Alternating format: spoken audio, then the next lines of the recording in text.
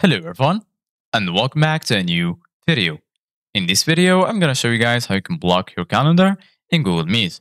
So if you guys want to learn how to do it, just follow the steps that I'm going to show you. As you can see guys, I'm right now in Google Meet, and this is how the homepage looks like. So right here in the center, you're going to find the option to start a new meeting, and here you're going to find the option to enter a code or an invite link to join a private meeting. So if you click on New Meeting, here you're going to find three options: Create a meeting for later, Start an instant meeting, and Schedule in Google Calendar.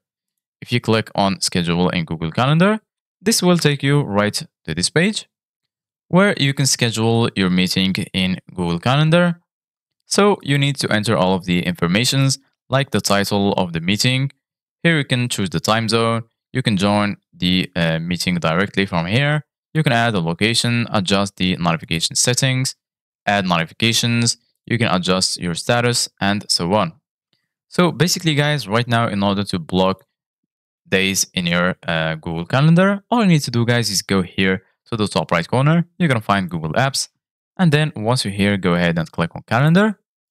And this tab will be opened. So once you're here, as you can see guys, just choose a day right here in the calendar, for example, this one. And then once you do that, go ahead and click on Create. Here you're going to find Event, Task, and Appointment Schedule. So we're going to click on Event. And then this window will pop up.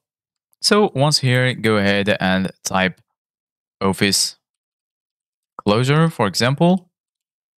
And then once you do that, go ahead and click on Save. And as you can see, guys, it's saved. So this is it guys for today's video.